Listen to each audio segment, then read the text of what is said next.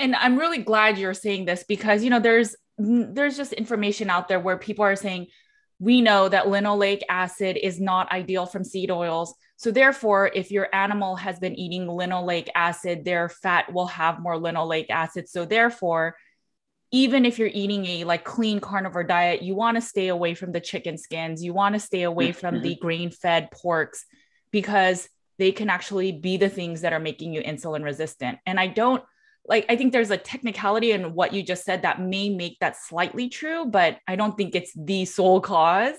And so that's absolutely right. Yeah. I think in general, a person who just says, I'm going to eat more animal products and have them replace processed carbohydrates, that's going to be an absolute win. Because you will be eliminating the insulin spiking nature and the seed oils that come with it. So you're eliminating a primary and a secondary cause of insulin resistance. And then the degree to which the differing meats would have differing levels of omega-6s, that to me is so little. It's so much less. The moment you stop eating the crackers and the salad, the ranch dressing with soybean oil and all that other junk, you have done so much. And in any of the minuscule differing amounts of omega-6s. Now, having said that, I think it's irrelevant. But having said that, I am an enormous advocate of beef over chicken. Okay. And the differing fatty acid profile and the overall amount of fat is a part of that, frankly. But it's more a matter of beef is just better than chicken, I think, in overall health within the overall composition of nutrients. Lately, with this PUFA thought, a lot of people are like, well, we shouldn't be eating fish oils and salmon because it's high in polyunsaturated fatty acids. Yeah. And as a nutritionist, it's heartbreaking because I see people that eat carnivore and they're really deficient in their fatty acids from some testing, and there's a imbalance, and they're just eating like grass-finished beef with all the organs, but not taking any of the omega-3s. And then they won't supplement because they're saying they're all oxidized, they're really rancid. And it's just, it's unfortunate because I think what's an ideal diet on a carnivore diet is sort of eating the rainbow. So all meat should be included to have a healthy range of the oils. So what are your thoughts with eating fatty fish? And then also, do you think all fish oil supplements are rancid and oxidized and that no one should be taking them? That's a great question. So I'll start with the latter one, the latter part of your question with regards to fish oil supplements. Yes. First of all, I don't know. That's not something I'm overly familiar with. But what I would say is, I think as closely as we can, we should eat our omega-3s like nature intended. And I think it's pretty fascinating that in nature, when we eat omega-3 rich foods like fish, they're also rich with vitamin E and natural antioxidants. And I think it's what's interesting to note is that with polyunsaturated fatty acids, omega-6s and omega-3s, they have I'm kind of I'm making this up in real time. So they have 3 pathways available to them. One, they can be stored.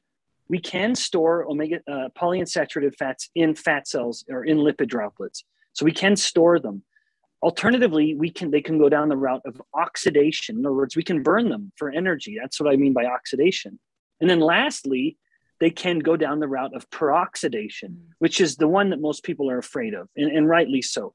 When we take an omega-6 or omega-3 fat and it goes down the peroxidation, that's when it's potentially problematic. If we burn it for energy, well, that's fine. It's just creating energy. And the fact is, Judy, those omega-6s and omega-3s are burned at a very, very high rate.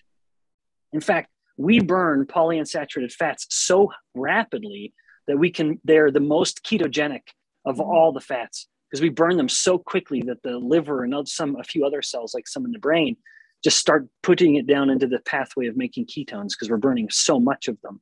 So they have a very high oxidation or energy burning rate. Now, which sort of pathway predominates?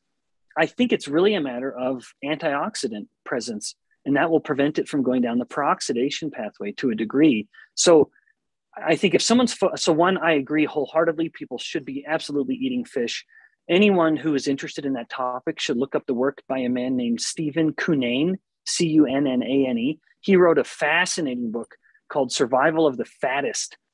And he looks at human brain development and how humans are remarkable creatures because we are the only land-based mammals that are born obese, and we basically stay obese. Even a lean human is practically obese compared to every other mammal. We look at cows and we think cows are fat. They're actually exquisitely lean.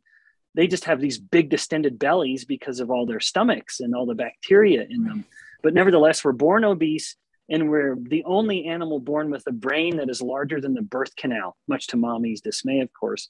But we have these big, hungry brains and all this fat in our bodies that are capable of turning into ketones to fuel this explosive brain growth in this high metabolic rate organ.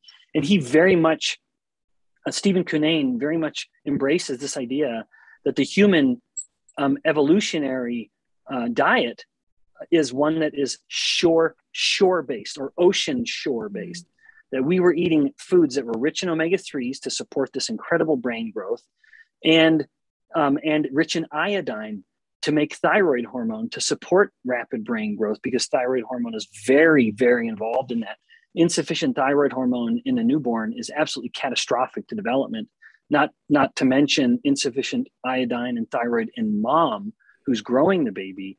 It's catastrophic if the baby's born at all. Usually would be miscarried. But nevertheless, all of this is my long-winded way of saying I'm a huge advocate of eating fish. I'm even an advocate of focusing on omega-3s, but I do think it is in our best interest to try to get it in as raw or natural a form as possible. Now, this is where my ignorance will start to manifest itself. I would imagine there will be something different between two capsules that look the same, but one capsule is just pure omega-3. The other one is, say, cod liver oil or something, which is a more, I believe the difference would be that there's more in this one, the cod liver oil, than in just the pure omega-3. Additionally, sometimes in the pure omega-3 tablets or capsules, there's soybean oil as a filler in them. And so that's, it's in everyone's best interest to turn that label around and make sure, because commonly there can be soybean oil and the omega-3 is actually just a small component of it. So anyway, I think we want to try to get it in as natural way as possible. So if it is capsule formed, then maybe go to like the kind of cod liver oil version of things, where it likely has more natural antioxidants in it, like vitamin E, like it does in nature, to help prevent it from going down the path of peroxidation. And I think that makes sense. My only concern with cod liver oil is it's very, very, very high in vitamin A. And that's where, we store a lot of vitamin A. And that's my only concern about the cod liver oil. I'm sure you're right. And so this truly was, I'm so deeply ignorant on that topic. So I just want to say, I guess, however we can make sure that it doesn't have soybean oil in it, and that it might have some degree of vitamin E in it, which is a natural antioxidant that will naturally come with omega-3s. And I don't think it's an accident that they come together. Yeah, no. And I firmly believe that when I started looking at so first I looked at, okay, do all these meats have a lot of the essential nutrients and vitamins and minerals? And a lot of them did. So it's like, oh, wow, meat really has a lot of nutrition. And then as I got more nuanced, when I was working with clients and people weren't feeling fully well on carnivore, I noticed that there's certain foods that have better balances. So liver is great, beef liver, for a lot of nutrition. But for example, the copper to zinc ratio is really, really off. Whereas if you ate oysters, and if you ate, again, a balance of everything, oysters is really, really balanced with the zinc and copper. And since they kind of counteract each other, it works beautifully. And then same thing with fish. So if you really want the fat soluble vitamins, fish has a very beautiful balance of A, D, E, and K.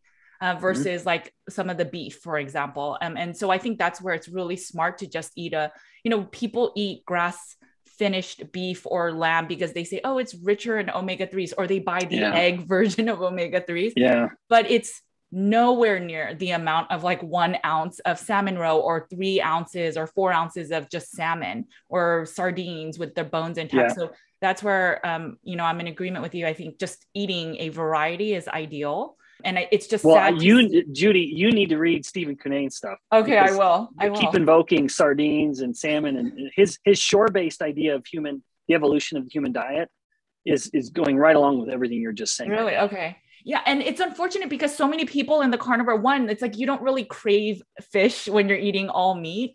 But secondly, people are scared, like, well, what about all the mercury? What about all the PFAs in the waters? And, I had Dom Agostino on, and he said he wanted to test that. So for his N=1, he had like 6 cans of sardines every single day.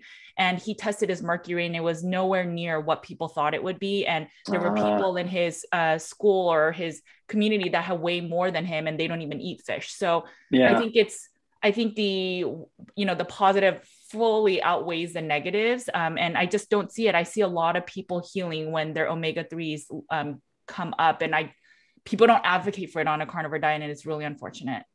Yeah, no, well said. I think you clearly have a very informed and eloquent voice in the matter. I think it's brilliant. I'm glad to hear it. Thank you.